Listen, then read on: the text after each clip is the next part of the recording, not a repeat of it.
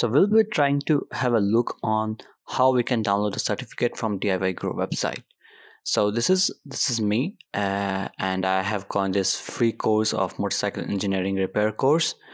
So once you will complete this course, they will be redirecting you with the course certificate, right? So you can see, like, I can see a course certificate here. So I have completed my course. I have been given the course certificate.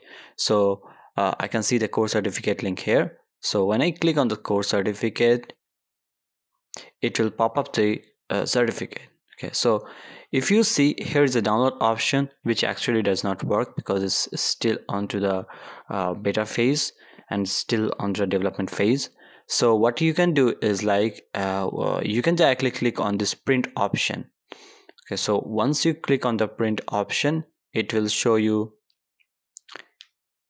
something like this. Okay, so now this does not look very good and promising like a certificate. So what we are going to do, we are going to save it in a different way.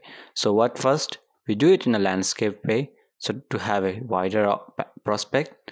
Then we choose the paper size as A5. Okay, now we go and we can see a header and footer. So we remove the header and footer, and also the background, any background graphics they have. And finally we have the certificate. So we go click onto the save as PDF options, and then you click onto the save certificate. Now you can see okay, so I can say save it like certificate,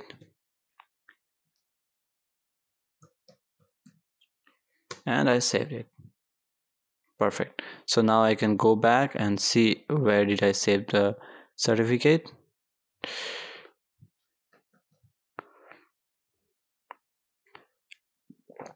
So I probably saved it onto the desktop in the CTF folder.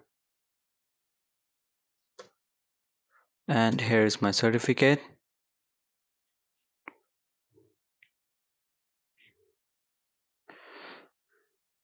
It takes a couple of minutes for me. So now you can see, you can easily see your certificate in a very good prospect way. Now it's all up to you. You can directly go and download the certificate and have a print of the certificate. That's all.